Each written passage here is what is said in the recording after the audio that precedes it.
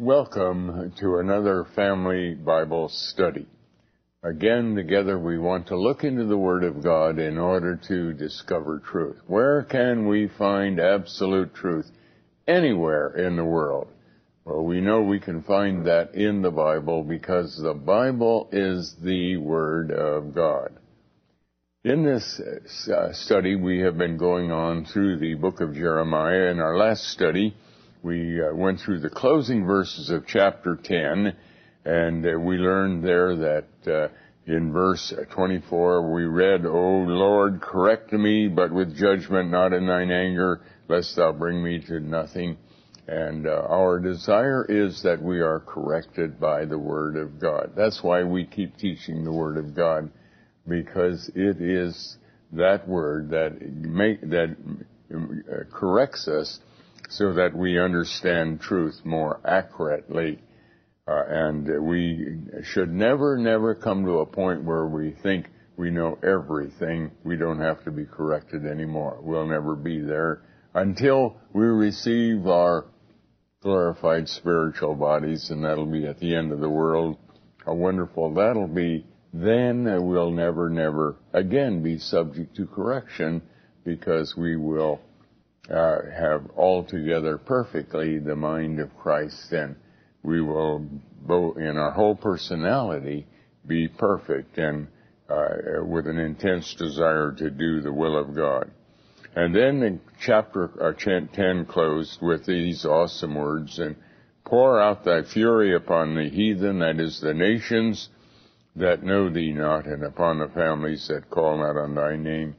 For they have eaten up Jacob and devoured him and consumed him and have made his habitation desolate. And you see, ultimately the whole action of the world is that it is contravening, it is trying to go against what God desires, what God has planned for this world, and the consequence is that the law of God calls for judgment to fall upon these. Now we're going to go into chapter 11, and the tone of the book of Jeremiah changes quite dramatically, because in these opening verses of Jeremiah 11, God is going back to basic fundamentals, right back to basic fundamentals. The word that came to Jeremiah from the Lord is saying, Hear ye the words of this covenant, and speak to the men of Judah and to the inhabitants of Jerusalem, and say thou unto them, Thus saith the Lord God of Israel, Cursed be the man that obeyeth not the words of his covenant, which I commanded your fathers in the day that I brought thee forth out of the land of Egypt from the iron furnace, saying, Obey my voice, and do them according to all which I command you. So shall ye be my people, and I will be your God. Now, here God is getting back to basic fundamentals, and he's talking about the covenant. Hear ye the words of this covenant. And then once Jeremiah has heard these, he is to speak what he has heard. And that automatically tells us how God has given us the Word of God. Holy men of God spoke as God, the Holy Spirit moved them, and they in turn wrote it into the Bible. And then all those who are true believers continue to publish what we read in the Bible that has been given from the mouth of God. We publish that in this case, it's focusing on the men of Judah and the inhabitants of Jerusalem. In other words, God is focusing on those who externally represent the kingdom of God, those who look like they have a relationship with God, although ultimately the words of this covenant have to be presented to the whole world. And that it would be developed in other passages.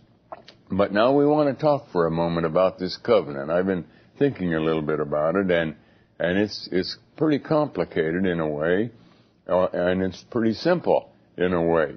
You have read theological books about the covenant, and they talk about cutting an agreement. It's an agreement between two parties, and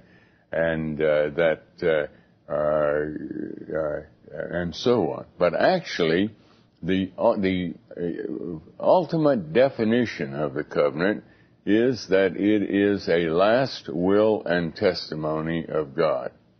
A last will and testament of God. The word testament, incidentally, is a Greek word, or that was translated into English, that is also identical with the word covenant. In a very surprising way, go back to Hebrews chapter 9. Hebrews chapter 9. We're not going to try to solve all the problems here, but we're going to get, I think, a fresh look at what God is talking about when he talks about covenant. We read in verse 15, and for this cause he, that is Christ, is the mediator of the New Testament. Now, incidentally, in your Bible, the word testament is identical to the word covenant. There is no difference between the word testament or covenant. So we could read this of the new covenant, that by means of death, for the redemption of the transgressions that were under the first covenant or testament, they which are called might receive the promise of eternal inheritance. For where a covenant or a testament is, there must also of necessity be the death of the testator. Now, who is the testator of the covenant of God? The testator is the one who, or of any will, who is the testator? The one who wrote the will, who wrote the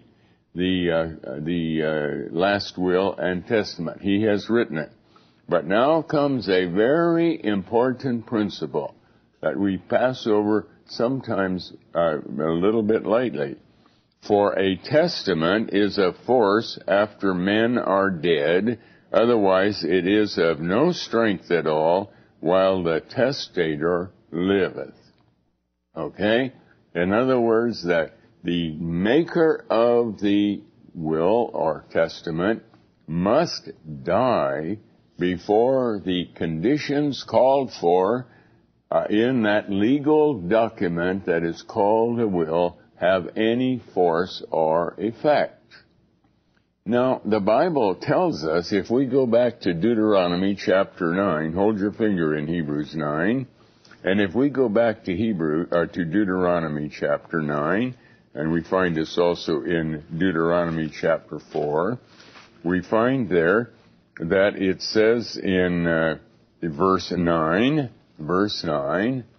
and notice how clear this language is. When I was going up into the mount, this is Moses speaking, under the inspiration of God, he says, when I went up on the mount to receive the tables of stone, even the tables of the covenant.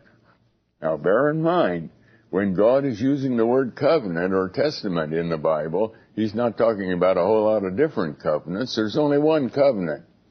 And theologians call that the covenant of grace, and we'll see why it is after a while. They may call it by some other names. But here God is identifying it with the Ten Commandments, the tables of the covenant, which the Lord made with you. Then I abode in the mount 40 days and 40 nights. I neither did eat bread nor drink water. And the Lord delivered unto me 2 tables of stone, written with the finger of God. Okay, who is the testator? Who is the testator? Written with the finger of God, and on them was written according to all the words which the Lord spake with you in the mount out of the midst of the fire in the day of assembly. And it came to pass at the end of 40 days and 40 nights that the Lord gave me the 2 tables of stone, even the tables of the covenant. Okay. We have here, therefore, named the writer or the testator of the testament or the covenant, and we have what is the covenant. Now, the Ten Commandments represented the whole Word of God. The whole Bible is spoken of as a covenant. We see this right as we look at our Bibles. We have an Old Testament, a New Testament. Old Covenant, New Covenant. Covenant is an integral part. And when we talk about the name, the telling us what the Bible is, this is the covenant of God. Even as God wrote with His finger the Ten Commandments, He wrote the whole Bible. This is the covenant. Now let's go back to Hebrews 9. Hebrews 9. And this is a shocking statement. For a testament is, there must also of necessity be the death of the testator. For a testament is a force after men are dead. Otherwise, it is of no strength at all while the testator liveth. And we understand that very readily. Here somebody has written a will. And in that will, he decided to give some of his money here and some of his money there. And he's decided a whole lot of different things. See how what is to happen to all the property that he ever owned? Has that will any legal authority of any kind as long as he is still living? The answer is no. No, it has no binding. Has no binding effect on anyone or any of its conditions until the day he dies.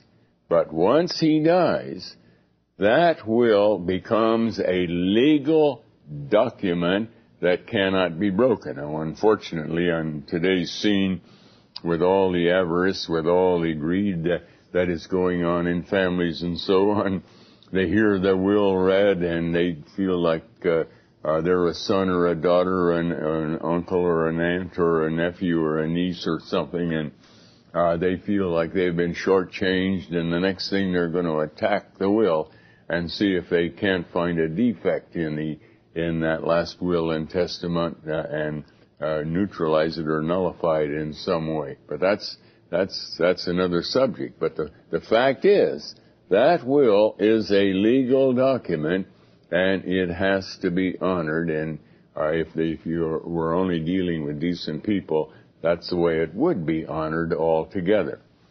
Okay, well, but now God is calling the Bible a covenant. And Christ didn't die until 2,000 years ago when He went to the cross.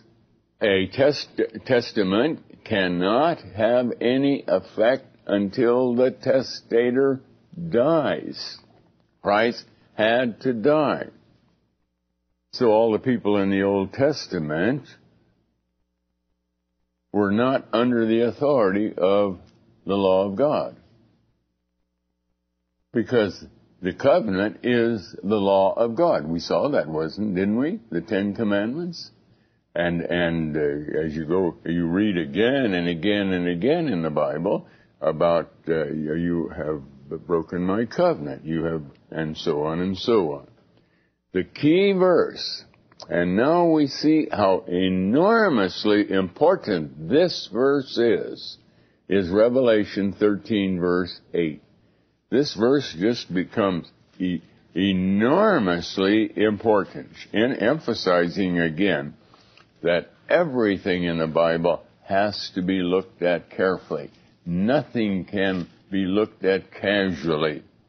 Because here we read in verse 8, and all that dwell upon the earth shall worship Him, and it's in a very different setting. It's in a very different setting.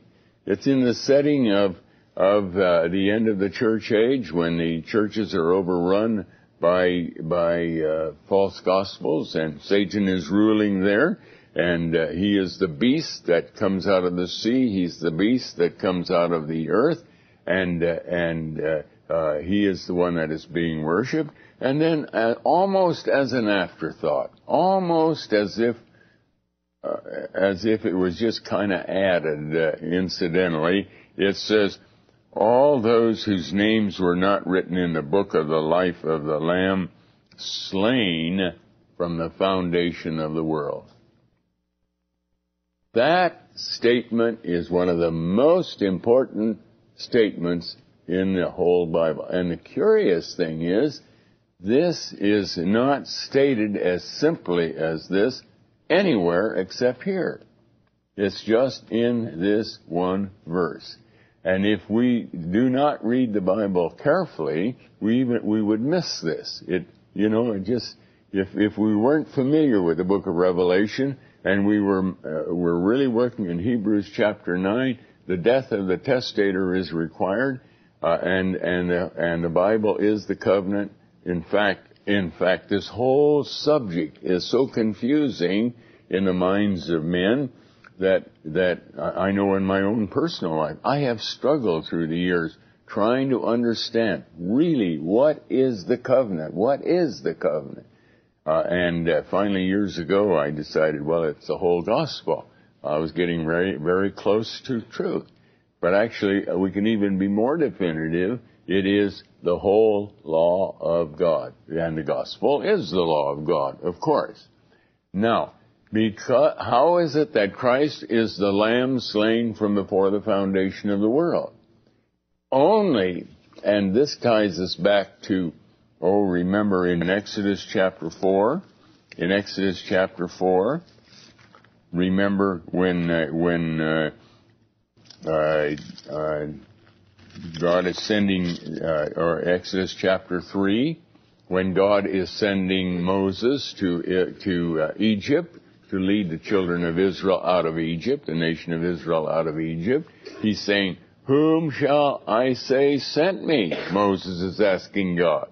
And that curious answer, in verse 13 of Exodus 3, "And Moses said unto God, Behold, when I come unto the children of Israel, and shall say unto them, The God of your fathers has sent me unto you, and they shall say to me, What is his name? What shall I say unto them? And God said unto Moses, I am that I am. And he said, Thus shalt thou say unto the children of Israel, I am hath sent me unto you." What is that saying? That is a name God assigning to himself that is describing a very necessary piece of information, a very necessary characteristic in order to make God's whole plan of salvation work.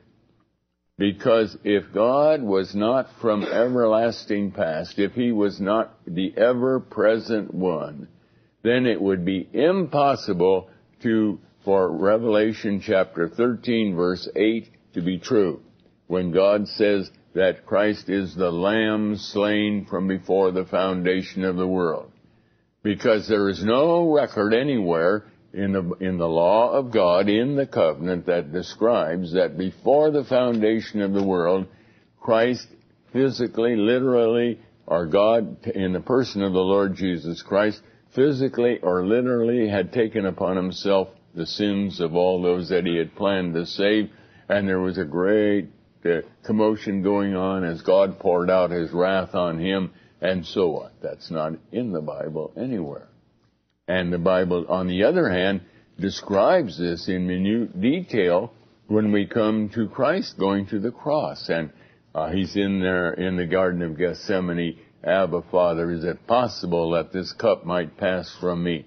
The sweat is pouring off his body like great drops of blood into the ground. We know that is where he is being slain. That is where he is enduring the second death. And we know the time. We know it was on Passover Day in the year AD 33, about 2,000 years ago. We know those things. We know that the world existed 11,000 years prior. It had an existence, and there were countless people who lived and died during these 11,000 years. And so how can it be that this covenant had any any legal effect on them if it requires the death of the testator. And Christ legally and definitely endured physically, literally, in principle, eternally endured the eternal wrath of God 2,000 years ago. But this passage of Exodus 3, where God says, I am. And remember when Jesus came out of the Garden of Gethsemane? What did he say when he was asked, are you Jesus? What was his answer? I am.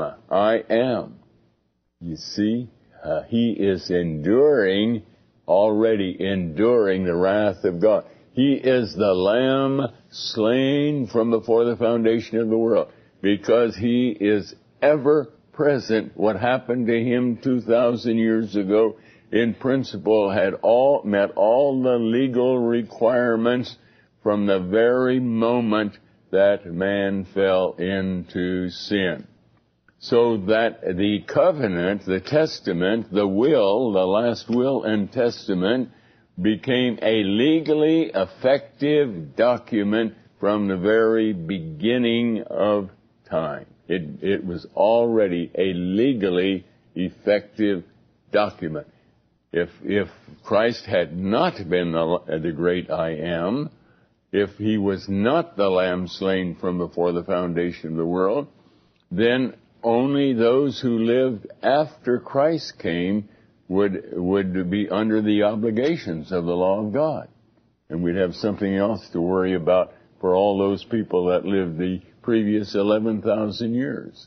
But because Christ is the great I am, the Lamb slain from the foundation of the world, and he was slain as the testator, the writer of the will. He demonstrated this on Mount Sinai when he wrote with his finger. He demonstrated it in Jeremiah and in some of these other passages where he gave his law, he gave his word.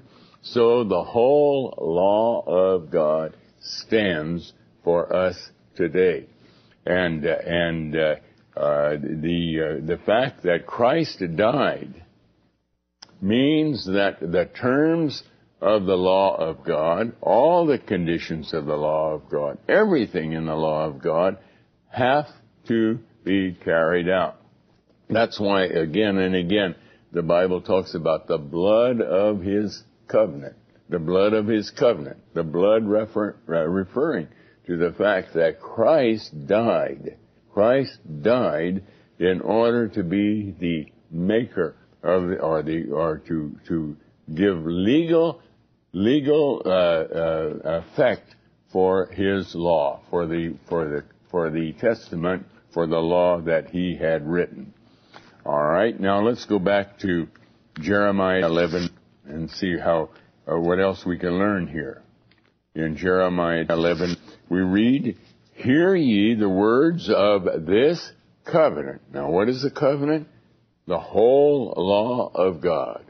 It's God's covenant. It's God's law. It's God's will and testament. He is the testator. He is the one that has died and has made it all the legal statements, and the whole Bible is a system of laws and commandments and statutes, and therefore they all are effective because Christ is the Lamb slain from the foundation of the world, and therefore these laws must be obeyed. Of course, that obedience also applies to God himself. He has to carry out the terms of the covenant, namely that he has to be the one who will have paid for our sins, although he had already done that as the Lamb slain from the foundation of the world, and now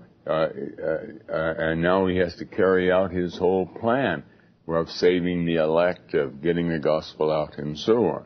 But we, created in the image of God, are under the authority of that covenant.